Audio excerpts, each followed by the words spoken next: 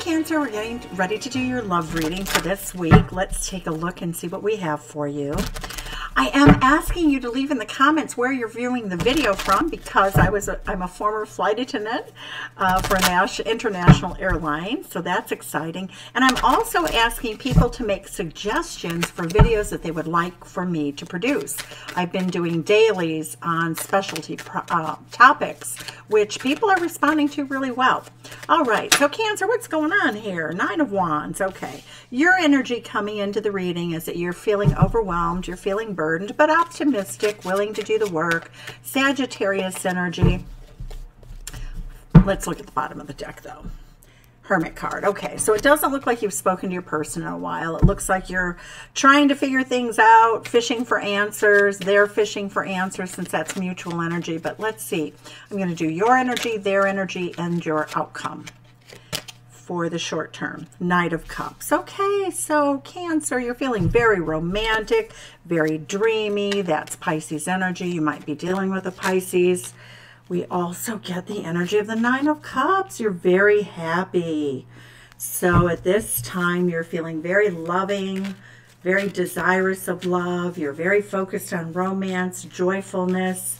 Eat, drink, be merry, the celebration of life, that life is good, and that you really want to move forward with a romantic offer. Your person, look at this, a Strength card. They have fire in their belly for you. That's Leo energy. Your person is feeling very intensely attracted to you, remembering and recollecting what they loved best about you. It looks like a very passionate connection. Leo energy, look at this. We have the Ace of Cups, a new beginning in love. I do feel like this is a relationship that's gone on for a while, that you haven't been talking in recent months or weeks or days, however it applies. For those of you, it could be new energy, but it looks like it's with somebody that you know, because I get the Nine of Wands. So that looks like you're very committed to having a very solid love relationship. Your person really wants something brand new with you. They have the strength, the fortitude, the intense desire for you. Judgment card. I love it. Your person's going to make a decision. It's making a judgment call, quite literally. Your person does feel as though there could be some issues to work through. Judgment is also karmic and release and everything else. So we get your outcome card. A small offer of love is made. We will clarify everything, of course. So it does look like a small offer is coming in. Six of Cups, a reunion. As I thought, this is a relationship with somebody that you know. It's not new love. Six of Cups is in Seven of Cups. Okay, Six of Cups, Seven of Cups. You're both fantasizing about this, but it looks like you're a really grounded reunion. There's some awkwardness there, that little fish in a cup. You know, that it's very cute. It's very sweet. So there's a very strong nostalgic feeling between you and your person. Okay, let's look and see what the energies are here for you. We're going to clarify the energies. We're going to look at the overall energy. And we're going to look at the deeper feelings and mysteries behind this with Heart of the Fairy Oracle. So, the Hermit card. Why is it here? What do we need to know about that Hermit card? What do we need to know about the Hermit card? Okay, the Hermit energy is you being alone, thinking about things, searching for answers, you and your person. So the Three of Coins, the question that both of you are asking right now in this love relationship is, can you make it work? You'd like to make it work. Mother of Pentacles. Are we going to nurture the situation? It does look at some point in the past that somebody walked away. And now look at that in the future. We're looking at the Two of Cups. So the overall energy is quite lovely. I like it. Moving from a time of heartache and separation to a time of collaborating very beautifully, nurturing the relationship. So, and the Two of Cups, I mean, that's a commitment. It's minor arcana, soulmate card, but we see those two beautiful cups of love clarified by roses. Red roses are all about love. Why are you feeling this Nine of Wands energy? Eight of Wands. Well, Cancer, you're feeling very burdened by your passions. They feel overwhelming to you. You want to make love all night long. You are revved up, ready to go. Again, you know, Sagittarius energy. You would like to also vacation with this person, communicate with this person. What else do we have for you, Cancer? We have the Knight of Cups, Judgment card. Okay. So both of you have something to forgive, you know, or one person did something that the other has to forgive. But there's definitely a karmic here. It could be a karmic connection from another life, definitely, especially with the infinity symbol with the Strength card. It's usually a love that lasts and endures over many lifetimes. But the Judgment card says that you have made the decision to move forward. The Queen of Swords, eat, drink, and be merry. You definitely want to know if this person has any serious feelings about you. The Queen of Swords is all like, I want the truth, the whole truth, and nothing but the truth. It really foretells that you want to know if this person's been out partying. You know, you're going to choose very carefully. You will release this person if you feel as though they were, you know, really unfair, unkind to you, or did something that you think was unethical. So when we look at their energy, we get the Strength card. What is this? The World card. They think the world of you.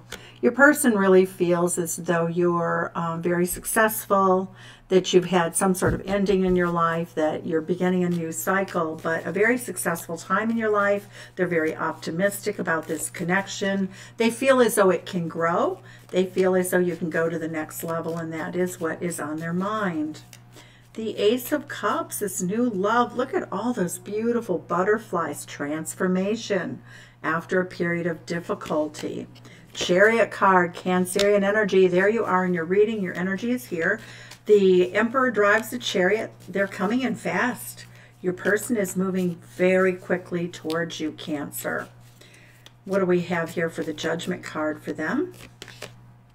Hierophant, they want to make the decision to let go of old attitudes, and they definitely want this Taurus energy, this beautiful energy of traditional relationship, marriage. You know, marriage is really here to create foundations and stability. Your person's a lot more old-fashioned than you may have thought they were. I'm going to go ahead and clarify the Judgment card for you. What is this decision? Your person knows now that they want a very stable, happy, committed relationship. This Star card, you want to heal. You want to heal after this. I think it was a very unexpected situation. You want to make sure that everything, this relationship has a strong foundation. Why is a Mother of Swords here? That's, I call it the Judge Judy card. Very, very quick to wonder if somebody is a player. So you're looking to see, what I'm seeing is Judgment card for you is about finding about the truth and finding if this person has any serious intent or whether they want to stay in this sort of in and out energy. And I don't see that. I'm seeing them being very, very focused on a successful long-term relationship. So I do think that you're in a good place, Cancer. What else? Tell us about the World card more. Okay, Saturn. Looks like your person has done very well in a financial career sense. The Devil card is Capricorn energy, usually rules work, restrictions, responsibilities that are very heavy. But your person has really, the World card also is ruled by Saturn. So I feel as though they have solidified their finances, their career, their work. They've been focused on that. What's making them come towards you at this time? The Sun card, happiness, joy, sensuality. That's a card of Leo, 5th house of romance, sexiness, sex. Everything that feels good and fun and delightful and sensual. It's like a day at the beach. Why do they feel the need to be married? Oh, the truth is that they were always looking for that. The Ace of Swords, your person has clarity, though, that they were not good with you. They do feel as though they owe you a karmic debt of some sort. Why do we have the Page of Cups here for you as your outcome? Love this card, 3 of Cups. So I feel as though you guys, the two of you have been friends for a long time. I feel as though, you know, you have the friendship card here.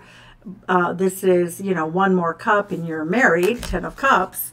But we also see that your person did something by treating you as a friend that left you out in the cold. It looks again like they didn't speak to you, and now they want a new beginning. The Fool card. They want a reunion with you. they recognize that they were immature, they didn't treat you right, they didn't give you enough, even though they cared about you. They just gave you that little tiny offer of love, but they're coming back in for a reunion. You know, we have that Chariot card coming towards you very quickly. I like this. It's beautiful. All right. So what do we have here for the Seven of Cups for our Cancerian friends? Here we go. The Three of Swords. Okay. So I do feel as though there is something about this relationship that is still in the lurch, so to speak. I don't know if lurch is the right word. The Three of Swords says that your person has, it is mutual energy, it's outcome energy, but it says right now that this particular week doesn't look like you're coming together with them. The Seven of Cups is both of you are fantasizing about each other, but there's been heartbreak. Tell us more about that heartbreak. Daughter of Pentacles, Page of Pentacles, that the offer was too small. You felt options were kept open, and I feel it was the other person, the way this reads, because of that toxic energy. They feel they have to pay. The Three of, okay, good. That's great. The energy is now changing and shifting from a Three of Swords to the Three of Wands. That means that the two of you are going to move into the energy of Capricorn, excuse me, is it Capricorn? Three of Wands is, I'm sorry, that's Aries energy. Sorry, a little brain fog here. Three of Wands is all about having made the decision to be together. I get the Eight of Swords, though. There was some self-imposed restriction prior. We get the Six of Swords, so now healing energy, moving forward, choosing each other, planning a future. The Daughter of Wands, throwing caution to the winds. Okay, we have the Two of Coins, though. Everything's not completely settled. The Two of Coins says that, you know, you both are indecisive. I feel as though you're going to take a wait-and-see attitude. Yep, there it is, Wheel of Fortune. So the Wheel of Fortune, when the timing is right, you feel as though you'll have the answers. Let's look and see what Spirit has to say about this connection. What does Spirit, could you please give us clear and helpful answers to our Cancer friends about this relationship?